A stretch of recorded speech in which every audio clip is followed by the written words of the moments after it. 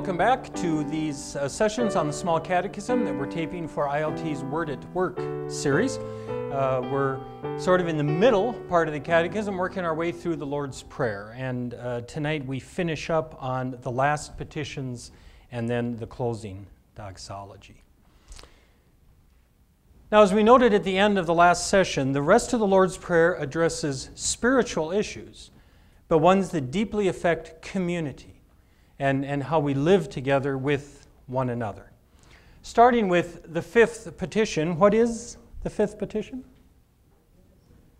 Forgive us our trespasses, as we forgive those who trespass against us. Now, in some translations of the Lord's Prayer, you'll find the word debts here instead. Forgive us our debts, as we forgive our debtors. Both meanings are in there. This goes again back to the old language of the King James. And in some ways, I think it's more evocative language. It's more helpful to think of trespasses rather than debts.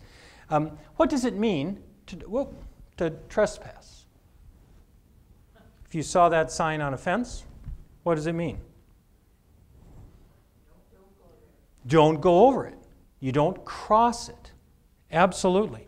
To trespass is to cross a line, or to violate a boundary that's been set. It's this far and no farther, and you go there anyway. That means to trespass. Well, that's one way to define what sin is. God has set certain boundaries, and sin is when people keep crossing those boundaries, doing what God has said not to do. Here's the original example of that.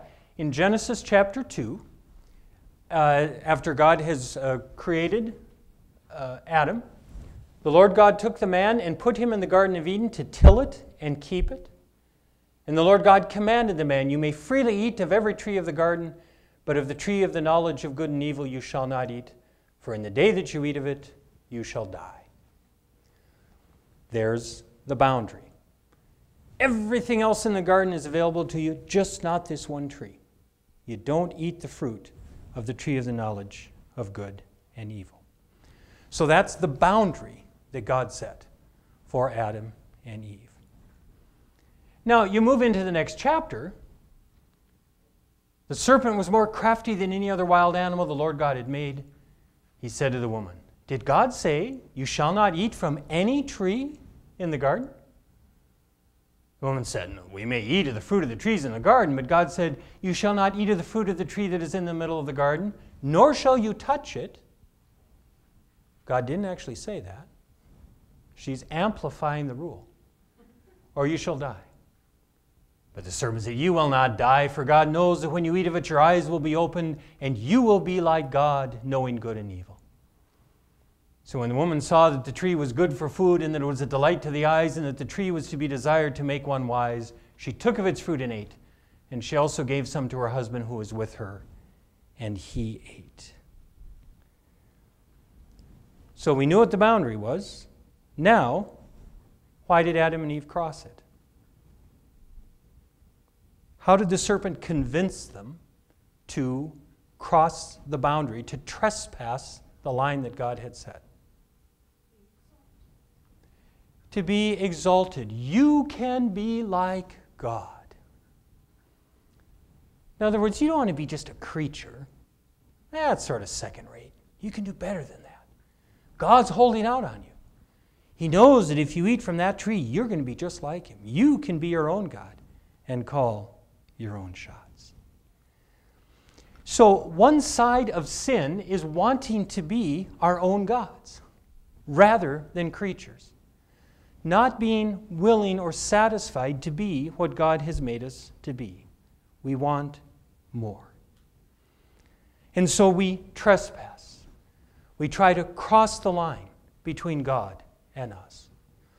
It might be by rejecting God and saying, "I'm all I need." It might be by trying to earn our way into God's favor. I mean, there are all sorts of ways that we can cross this line, trespass the boundary between God and us. But the commonality is always that we try to be more than we were created to be. We aren't content. We aren't satisfied So whether it's by ignoring God, trusting in ourselves, setting on our own rules, acting as if we're immortal, or that what God has said doesn't matter, in all sorts of ways, we try to be more than we were created to be. We trespass the line between God and us. But that's one side of it. There is another expression of sin, and that is failing to be fully human. You know, when we looked at the first part of the Creed, we looked at Genesis 1 and saw how people are the crown of creation. We are made in God's image, unlike all the other creatures on earth. We are different as human beings and given dominion over the earth. So when we fail to be fully human, it's also trespassing the boundary that God has put around us. If you think here of a target, an archery target, you can miss a target by shooting too high and going over the top of it. You can also miss it by shooting too low and going underneath it. I mean, we are not God, and so we shouldn't be aiming to shoot over the target. That's one way of trespassing the boundary. But we're also not just animals. This has been sort of a fad through the last generation. Every once in a while, people just talk about us as, you know, the animals who walk on 2 feet. No. Yeah, we're mammals physically, but we're more. We're different than the other animals. We bear God's image.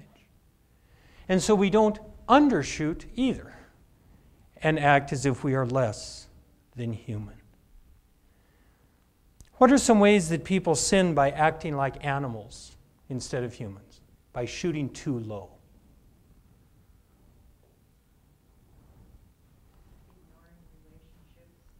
Ignoring relationships. No respect. Pardon? Ignoring God, as if there was no God. The law of the jungle, when we just murder other people, don't care for them. Promiscuity, as you know, very common in the animal world, not supposed to be among humans. When we kill our young, animals do that. We're not supposed to. Greed. There are all sorts of ways of acting as if life is only about what happens in this world, as if we are merely animals with no spiritual aspect to ourselves. And so the fifth petition asks God to keep us on the mark. Not aiming too high, trying to be like God. Not aiming too low, acting just like animals. If you look at the meaning to the fifth petition, it's on page 20 in your small catechisms. What does this mean, to forgive us our trespasses, as we forgive those who trespass against us? We pray in this petition that our Heavenly Father would not hold our sins against us and deny our prayers because of them. We know we have not earned, nor do we deserve those things for which we pray, but we ask that He would grant us all things through grace, even though we sin every day and deserve nothing but punishment. And so we too will heartily forgive and gladly do good to those who sin against us. Well, there are two parts to this petition. We ask first that God will not hold our past sins against us. Though we don't deserve forgiveness, that God will nevertheless clear the slate for us.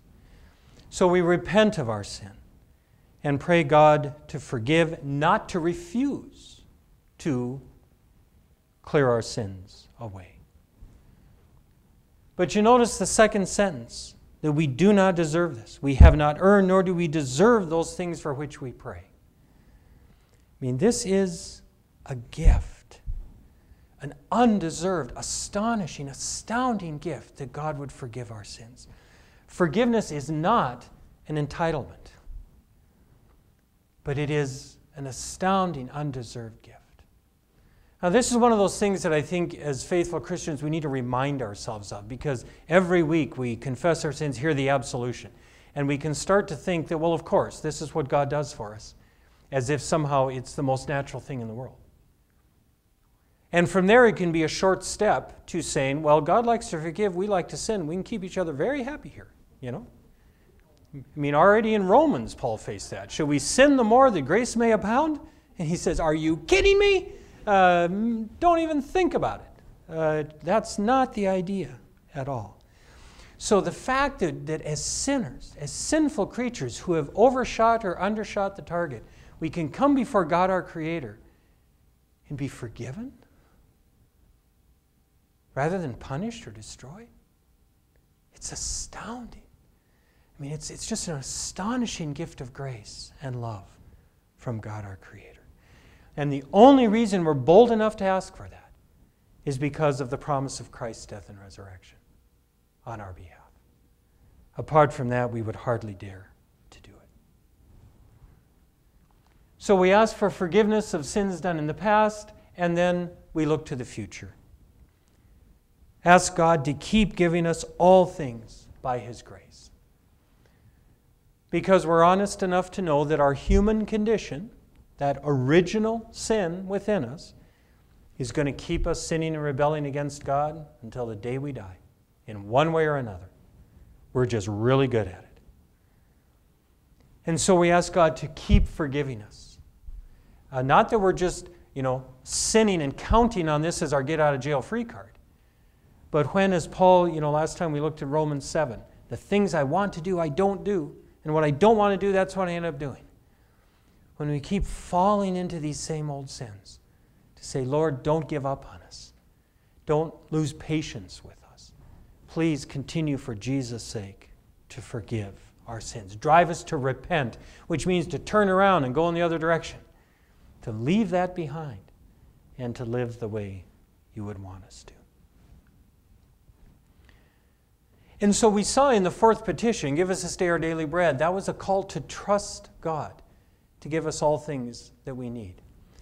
Well, it's only God's forgiveness that enables us to trust Him, as the fourth petition calls us to do.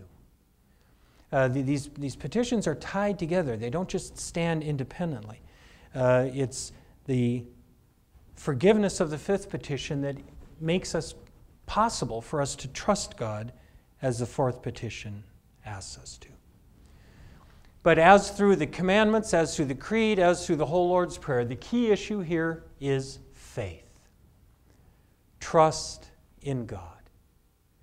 And in fact, going back to our little target, that's the difference between shooting too high and shooting too low. Neither of those express trust or faith in God. To trust God is to be the creatures God made us to be, and to be content with that. So sin leads to moral issues. There's no doubt about that. I mean, just read the news every day, and there are moral failings left and right. Look in the mirror, and you'll probably find a few to boot. But too often, Christians and non-Christians alike define sin solely in terms of moral issues. Moral issues are usually the evidence, not the cause. They're the outcome, not the root problem.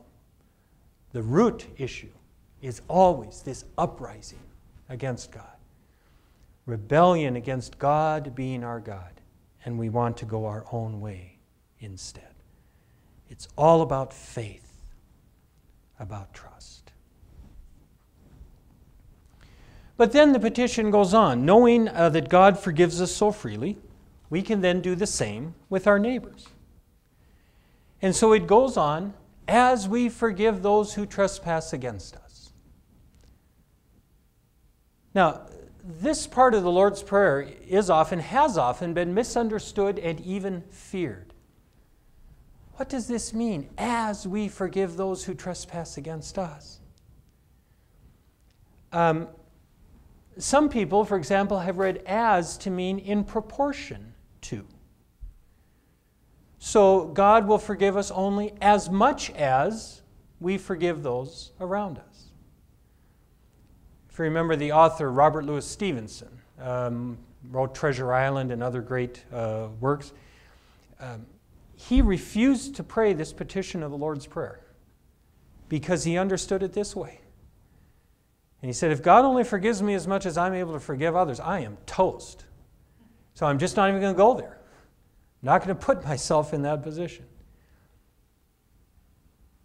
If God forgives the way that we forgave, we'd probably be condemned.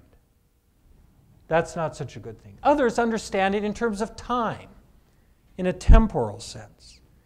That God waits to see if we forgive and then forgives us only if we do. We have to go first.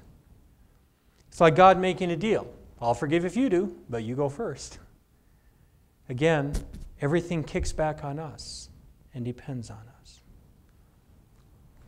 But remember where we started this whole thing. God made a decision to be your God. He didn't ask first. God doesn't make deals. He doesn't set conditions for forgiveness. God forgives and renews freely for Jesus' sake. Undeserved, unmerited grace.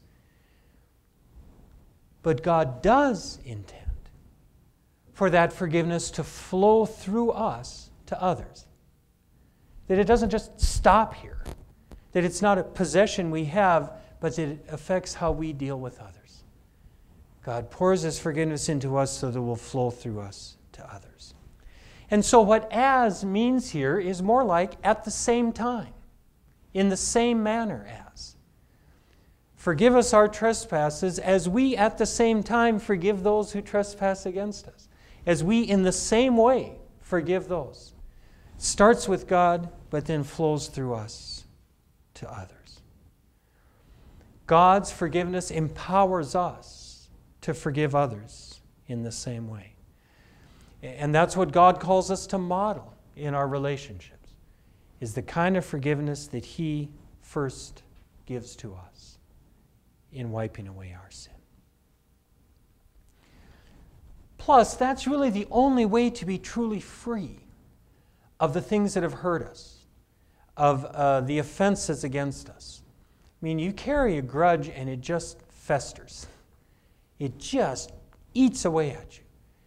When, by the grace of God, you can let it go. You can forgive the sin of others.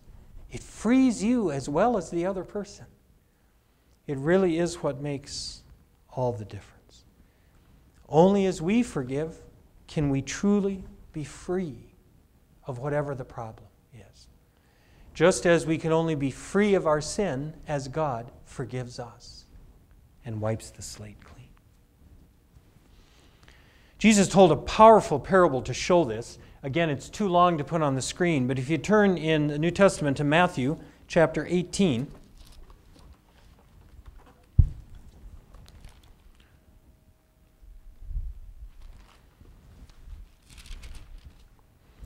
we're going to start at verse 23.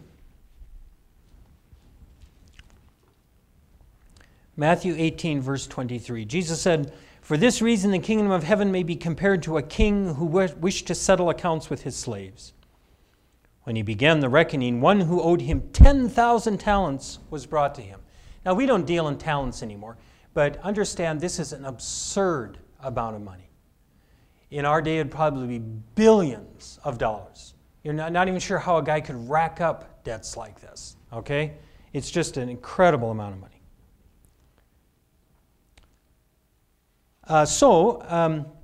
As he could not pay, surprise, surprise, his Lord ordered him to be sold together with his wife and children and all his possessions, and payment to be made. That is, they would be sold as economic slaves, and whatever little piddly amount he got would go against the debt. Wouldn't make much difference, but some. So the slave fell on his knees before the king, saying, "Have patience with me, and I will pay you everything." Yeah, in how many lifetimes, buddy, on a debt like this? But, verse 27, out of pity for him, the Lord of that slave released him, forgave him the debt. Just imagine, billions of dollars. And it's like, nah, I'll just write it off. I mean, this is one very wealthy king. But that same slave, as he went out, came upon one of his fellow slaves who owed him 100 denarii. Yeah, maybe $50. And seizing him by the throat, he said, "Pay what you owe." Then his fellow slave fell down and pleaded with him, "Have patience with me and I will pay you." But he refused. And then he went and threw him into prison until he would pay the debt. When his fellow slaves saw what had happened, they were greatly distressed, and they went and reported to their lord all that had taken place. And his Lord summoned him and said to him, "You wicked slave, I forgave you all that debt because you pleaded with me. Should you not have had mercy on your fellow slave as I had mercy on you?" And in anger his Lord handed him over to be tortured until he would pay his entire debt. Pretty much forever. "So my heavenly Father will also do to every one of you if you do not forgive your brother or sister from your heart." Gulp. I mean, that last verse is a very real threat. We cannot take this call to forgive as we have been forgiven lightly. This is how God creates the community He wants among His people. As we pray, as we forgive those who trespass against us. That's not a casual commitment. But there is no need for fear or terror here either. Because, just like the king, God freely forgives us first of all of our sin, of our enormous debt to Him. And then having been freed and rescued and delivered by Him, then we're equipped to be gracious to others. I mean, when we think about what God is willing to let go on our account, how can we fail to let things go on the account of others?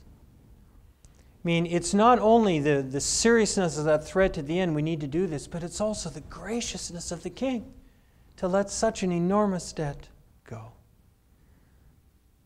And so the point of the parable is the same as the fifth petition. God's forgiveness doesn't depend on our forgiving others. He doesn't withhold it to see how we're going to do. God pours out His forgiveness on us freely, but then expects that we forgive others in the same way.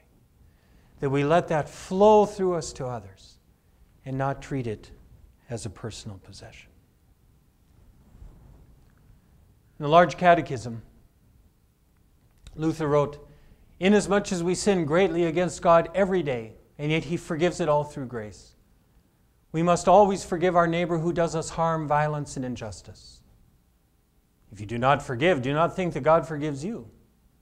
But if you forgive, you have the comfort and assurance that you are forgiven in heaven, not on account of your forgiving, for God does it altogether freely, but out of pure grace, because He has promised it, as the gospel teaches." As we don't earn God's forgiveness by forgiving others, but if we fail to forgive, we can forfeit the gift, just as the slave in the parable did. By treating God's forgiveness as our personal possession rather than our way of life and the means to build Christian community.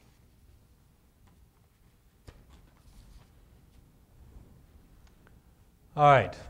Well, with that, we move on to the sixth petition, which is what? Lead us not into temptation. Now again, we need to make sure we know what these words mean as we're praying them. What is temptation? Well, it has two different aspects to it, or two different sides to it. One, of course, and perhaps the more common one that we think of, is the desire to do what we know is wrong. But it looks so good. It's so promising. This is one of the great lies of sin, is that it promises so much and delivers so very little. There's sometimes a small delivery, enough to keep us coming back, but it never does what it promises. But the other side of temptation is to experience trials of some kind that test our faith, that make us wonder whether God is with us, is real, is packed up and gone to some other universe, that threatens our faith in Him. Now, it's really important to understand that temptation is not the same as sinning. Temptation is the desire to do wrong. Sinning is actually doing it. I mean, we're all tempted as Christians. In fact, Luther said that as Christians, we're probably more tempted than unbelievers because we have a higher sense of what's wrong and right and what God wants from us. And the devil can use that very cleverly to say, oh yeah, but look how good this is. You really do want that? Here you go. Just like bait. And we know what we should do even if we don't want to do it. It's possible that unbelievers struggle less with their conscience. But in any case, temptation isn't the same as giving in and doing the deed. And so besides asking for forgiveness in the fifth petition, we also pray not to be tempted. But given that difference, does that seem a little backward to you? I mean, if temptation is the desire to sin but not the same as sinning, sinning is actually giving in to temptation and doing the deed, wouldn't you think you'd pray not to be tempted first? And then if we blow it, then forgive our sins when we do it? The desire comes before the deed. But there's an important reason that these petitions come in the order that they do. And that is that, as we've seen before, sin is not only what we do, or even what we fail to do. Sin isn't only a matter of actions, but it's also a part of who we are from birth. It's part of our human condition. We are born into sin. And so it's only as we're forgiven that we actually know and learn what sin is. Only in recognizing sin do we know what temptation is. And because sin is a part of who we are, we need forgiveness from day one. And as we receive that, then we learn what it means to be tempted. For example, small children, toddlers, will just wander out in the street without a second thought. They have no idea they're putting themselves in harm's way. It's only as mom freaks out and goes running after them and hauls them back on the grass and says, "Don't you ever do that again." It's like, oh, there's a boundary there. But then what'll they do? They'll do it again. Or they'll go right up to the curb and make sure mom's looking and then go, "Is she going to come and get me again?" I mean, you learn what temptation is through the experience of sin. And so it's only in recognizing what sin is that we come to know what temptation means. And so there's a reason that we pray first, forgive us our trespasses, then we pray, lead us not into temptation. But now as we think about temptation, it is really important to understand what it actually is. The culture that we live in portrays temptation as just doing some harmless fun, a little bit of self-indulgence, having the chocolate for Pete's sake. You know, I mean, what's it really going to hurt? If you look at where the word temptation is used culturally, it's almost always to make something look really appealing. I mean, I don't think they make it anymore, but there used to be a whole line of dessert mixes called Sweet Temptations. But they were diet. I mean, the point was you can give in. This is a temptation you can give into and it won't hurt you. The whole goal is to give in to temptation because it's just harmless fun. I mean, seriously, how is chocolate or sex or stealing or cheating really going to hurt us in the long run? You know, just relax a little bit. But that desperately underestimates the reality and the seriousness of temptation. I mean, to find out what temptation really is, think back to Genesis 3 that we read a while ago. What was the temptation for Adam and Eve? To be like God. To cross that trespass line and eat the forbidden fruit, because that would make them like God. So the presenting issue is this tree they're not supposed to eat of, and this fruit that has been set off limits. But the underlying issue is what Satan says, the serpent says, it will do for them, that they will be like God. So instead of trusting God, they're tempted to rebel against God. I mean, if you remember, Eve wasn't confused about the rule. I mean, she even amplified it. We can't eat of it or even touch the tree or we're going to die. I mean, the serpent has already got her thinking that God's the bad guy here, you know. Yeah, we can't even touch it. But she's not confused about the rule. She knows what it is. She just wasn't convinced of the rule, that it was a good thing. And the serpent said, you can be more. You can be like God. And she dived in.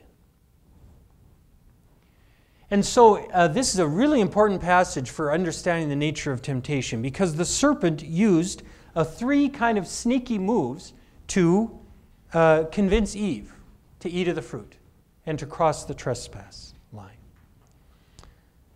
First, in chapter 3, verse 1, the serpent asked that intriguing question, did God say? Did God really say you can't eat of any of these trees in the garden? Well, of course, God said nothing of the kind. But what the serpent does in asking that is that he casts doubt on God's word. He gets Eve to thinking about it. Well, now let's see. What did God say? Well, no. That wasn't it. He just said not to eat of the one tree and not to touch it either. I guess he is kind of a hard case, you know. Well, then in verse 4, serpent said to the woman, you will not die.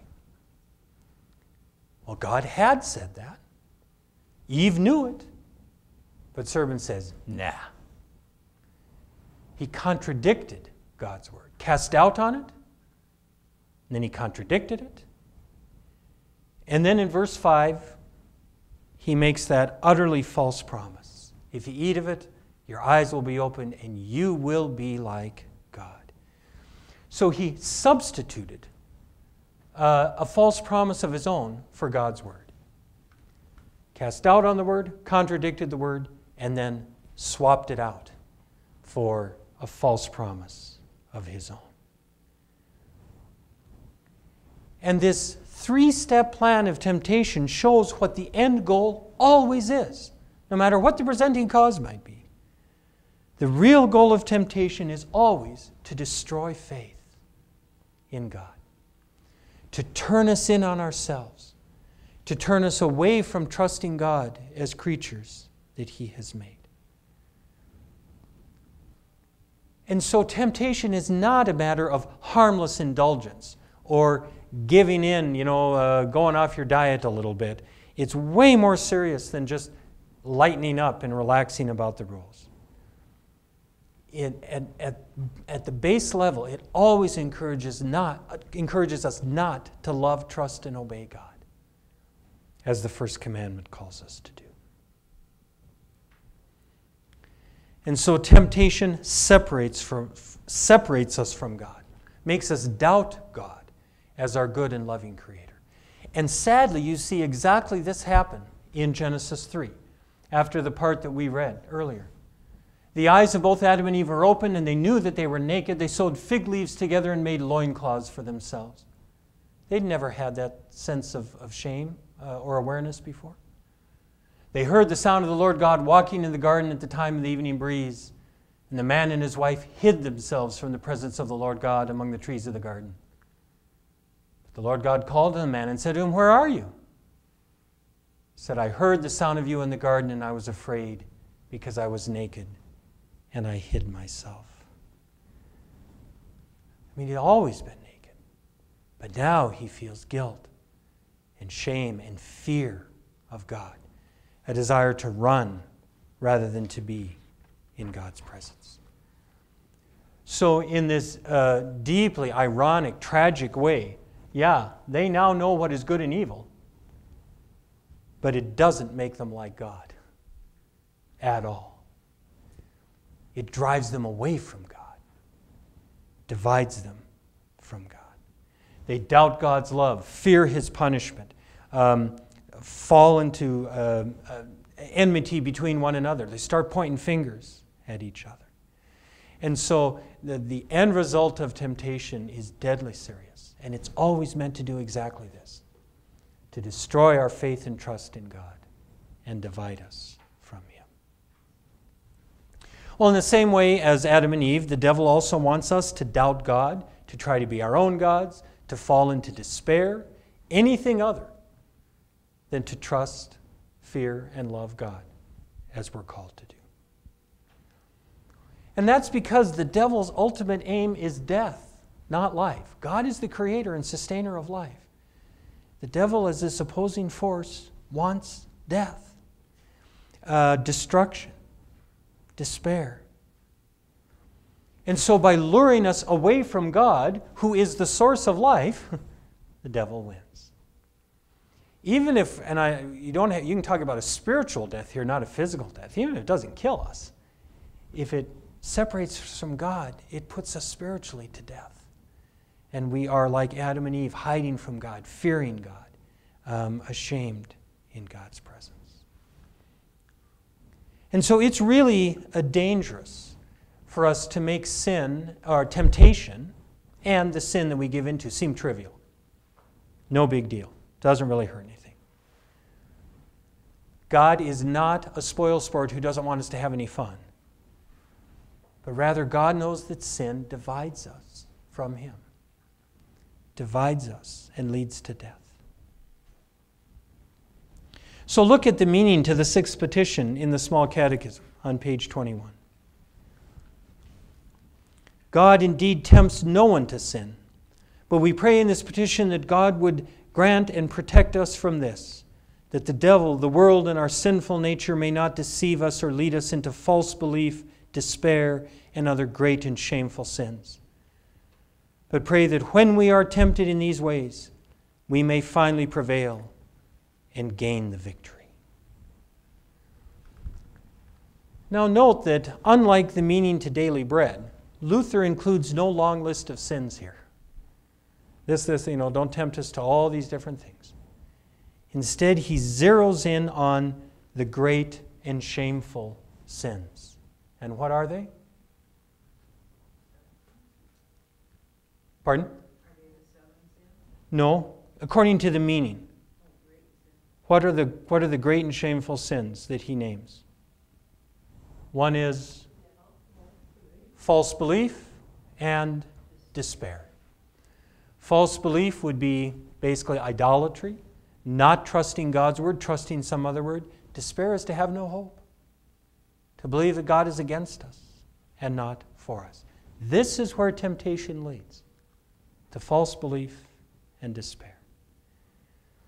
And that's what makes them great and shameful. I mean, these are the real sins. These are the serious sins, because they are the opposite of faith in God. The mirror image of trusting God.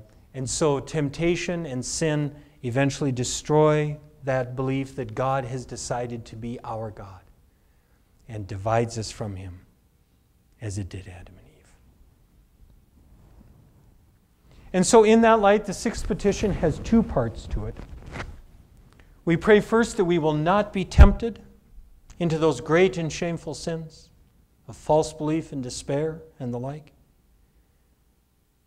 But then, knowing that we are, by nature, sinful and unclean, we ask God to save us when in fact we do go exactly there. When we do fall into such temptation and sin. When we give in, or when it sneaks up on us, or in some other way we end up wallowing in sin, then don't give up on us. Continue to forgive us. But besides this prayer, God also provides help to fight off temptation. And the key here is to follow Jesus' example. Again, this is too long to put on the screen, but if you turn in your Bibles to Luke chapter 4,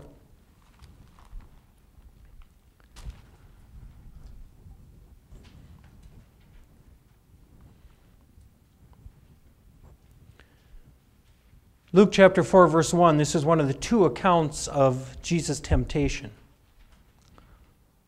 Luke 4, verse 1. Jesus, full of the Holy Spirit, returned from the Jordan, was led by the Spirit in the wilderness, where for 40 days he was tempted by the devil. He ate nothing at all during those days. When they were over, he was famished. The devil said to him, "If you are the Son of God, command this stone to become a loaf of bread." Jesus answered him, "It is written, one does not live by bread alone."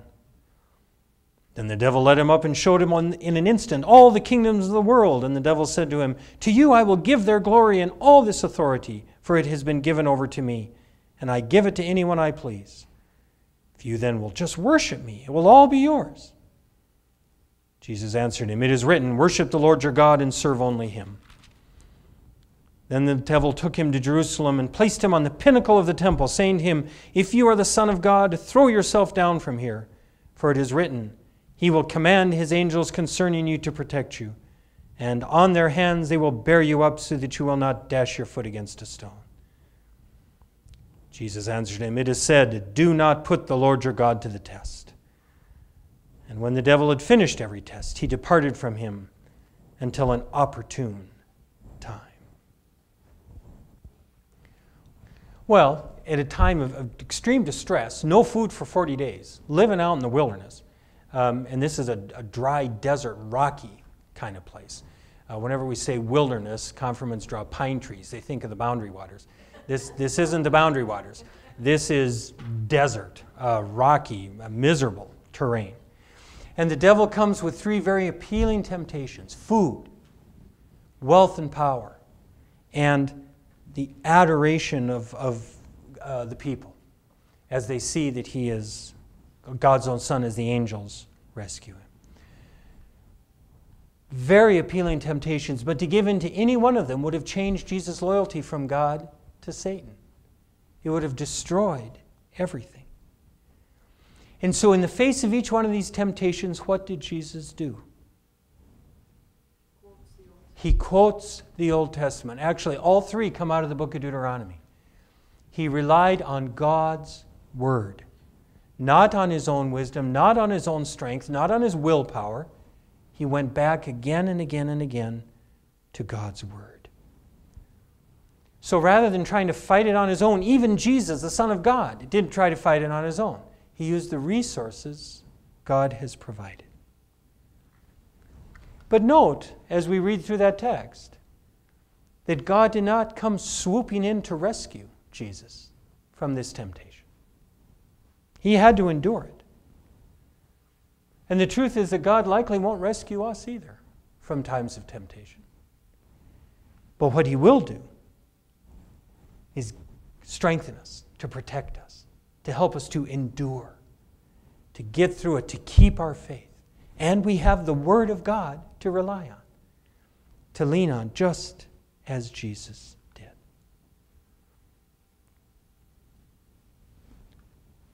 Now, people say, well, why wouldn't God rescue us? I mean, the meaning says God doesn't lead anyone into temptation.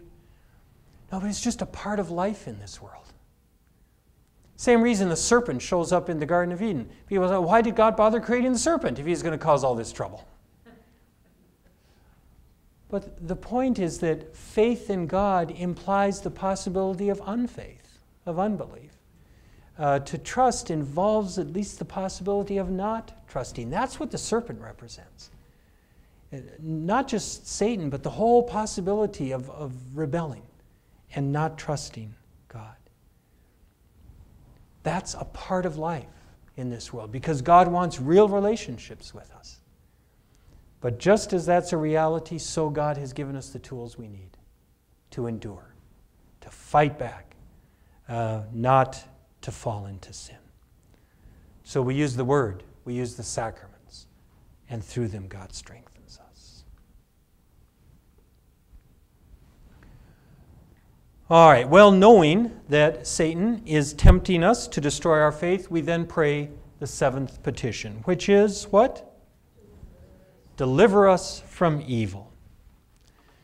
Look at the meaning on page 21. We pray in this petition as in a summary that our Heavenly Father would deliver us from every type of evil, whether it affects our bodies or souls, property or reputation. And at last, when our hour of death comes, would grant us a blessed end to our earthly lives and graciously take us from this world of sorrow to himself in heaven. Now, evil here means both bad actions, experiences, but also the evil one. Satan, who tempts in order to get us to sin. Everything that opposes God's will is in this petition. And it's because Satan works against everything that we've prayed for up until now. He tries to undermine God's name and to keep his kingdom from coming and prevent his will from being done, and that we don't get daily bread, that we don't receive forgiveness or forgive others, that we are led into temptation. And so in this petition, we ask God to protect us from Satan, to preserve our faith in Jesus and his promises, to keep us obedient to him. In this life, as we live day by day, and then we pray for final, total deliverance from evil at the end. Now today, some people will hear that last request. At the last hour, when our hour of death comes, grant us a blessed end to our earthly lives. Graciously take us to yourself in heaven. Some people hear that as sort of morbid. You know, why are we praying about our own death? That somehow it's world denying. No. It's the final promise. That one day the temptation's going to end. One day the sin will be no more. One day there will be no more struggle. Why? Because Jesus rose from the dead. And so we pray both for this world, but then for that time when finally the struggle is over. I mean, I think this is one of the truly beautiful parts of the Catechism. That our last hour you would mercifully take us from the sorrows of this world to yourself in heaven. Now, it is appropriate that this petition, deliver us from evil, comes last. Actually, two reasons for it. First, if God delivers us from evil, then the rest of the prayer can happen. I mean, if evil doesn't get a hold of us, then God's name will be hallowed. His kingdom will come. His will be done. We'll receive our daily bread. And evil, if it's contained, all these other things can happen. But on the flip side, in order for God to deliver us from evil, the rest of the prayer must happen. I mean, if we're going to be delivered from evil, God's name has to be hallowed among us. His kingdom has to come among us. His will must be done for us. We must receive our daily bread and forgiveness of sins, be rescued from temptation. So it's almost circular. To be delivered from evil allows all these things to happen, and all these things have to happen in order for God to deliver us from evil. So this, Luther calls this last petition a summary. Because it does. It sums up the whole prayer. It includes everything else. And just draws it all together in one last petition, leaving nothing out.